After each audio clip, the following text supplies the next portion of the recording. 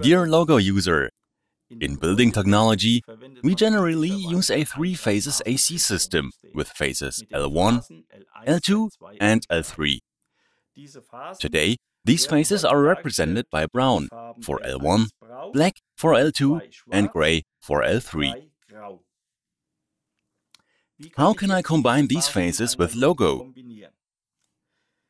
You need to observe the following rules. I can connect two different phases to each logo-based device.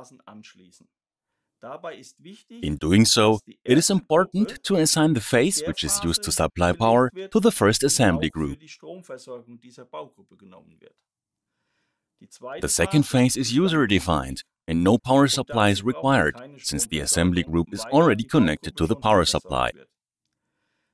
I can then add the extension module to the third phase. In my case, this is L3. You can see here that the power supply for the extension assembly group is taken from phase L3.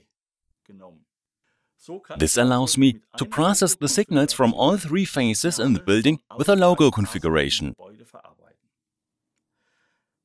If I need more than these signals here, I can use extension modules as required.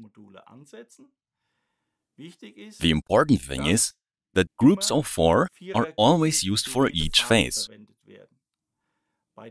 In the case of DM16 assembly groups, it is also crucial that the first group is assigned to the phase which also provides the power supply to the group. Here, L1 is connected to group 1, as with logo for the phase L1 base device. Logo. Ingeniously simple. Simply ingenious. Siemens. Ingenuity for life.